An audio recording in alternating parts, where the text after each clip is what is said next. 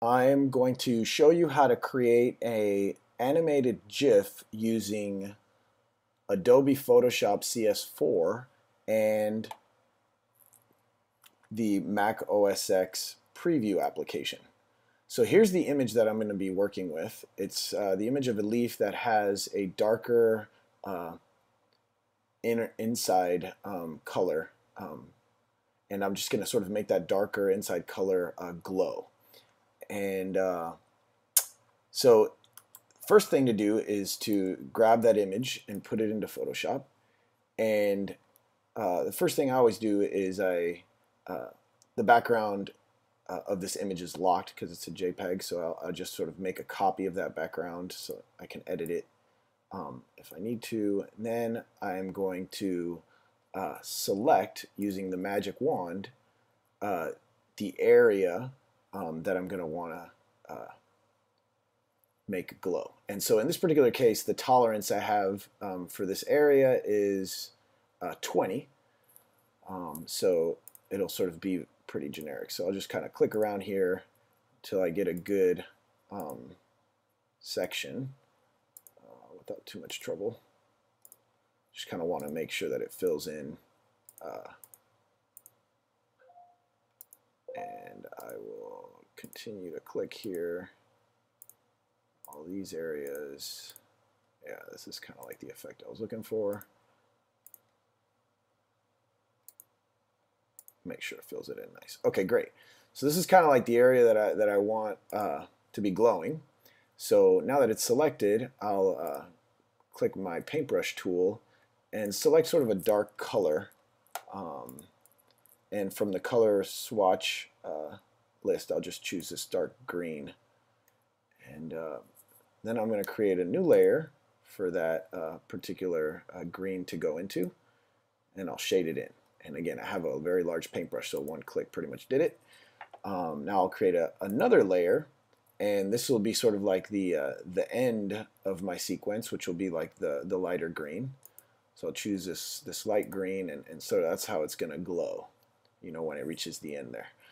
So now that I have my sort of start and end, I'm going to use this animation tool, which is a tab that shows up at the bottom of my Photoshop, which I think I turned on by going under View,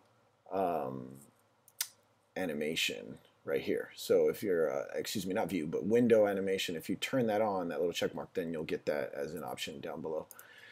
So if you go into the animation timeline, I don't want to look at it in a timeline view. I want to look at it in a frame-by-frame view. So I'll put in the frame-by-frame, and here we have our first frame, which is showing the lighter color. So I'll just turn off that foreground color so that now that we have the darker color showing, and I'll choose no delay for that first frame.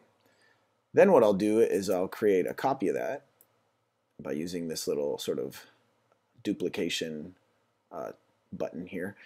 And so with the copy, I'm going to turn on the lighter layer and turn off the darker layer. So now I have both start and end frames of this leaf, and I'll then highlight both of them and then use this tween tool to sort of fill in the layers in between. And so this is going to be adding 5 frames. So I'll just click OK to that. And so now I have my 7 frames that are sort of do this sort of glowing animation. And if I sort of repeat that forever, then it'll just keep going and going. Has a nice little effect. So I want the last frame to kind of stick for a little bit. So what I'll do is I'll sort of create that last frame and duplicate that a few times to get that guy to, and then I'll have an even 10 frames. And so if now I go through this again, you know, those last few frames just kind of stay on for a little bit. It gives it the effect that I'm looking for. So great. So we have all the layers. The next step is to then export that to a selection called Render Video. Now, under Render Video, you're going to want to choose the subfolder. In my case, this leaf animation subfolder is what I'll go with. And out of the two, options for exporting, I choose image sequence, and I'll start with the first sequence being 1, and then all the way up until 10, right? Like the frames that we have set here. And the size, I'm just going to go with NTSC DV, which is 720 by 480. That's pretty much it there. So then we'll click render, and then you'll see here that in that folder, it'll start to generate each one of those frames. And again, I did this in PNG, so these are going to be in PNG formatted files. You can do it as JPEGs or whatever format that makes most sense in your case. The end format will be an animated GIF, and the preview app within Mac OS X is going to help us with that. So it really doesn't matter what the intermediary formats are. We'll just let that finish.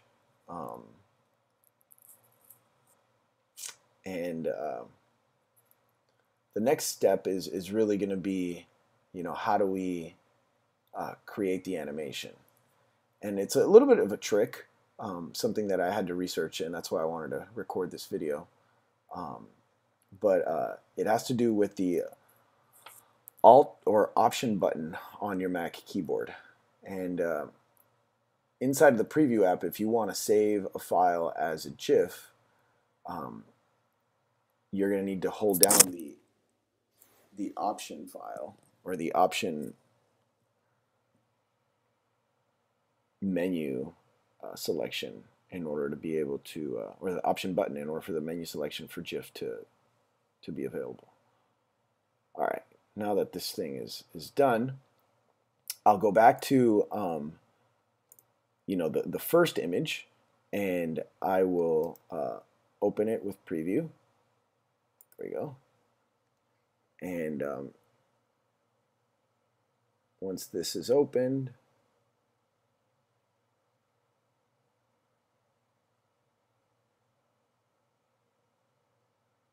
bear with me because it seems at the screen. All right, great. So here's our first image, and what we'll want to do is we want to then again, using the option key, we're going to want to save as.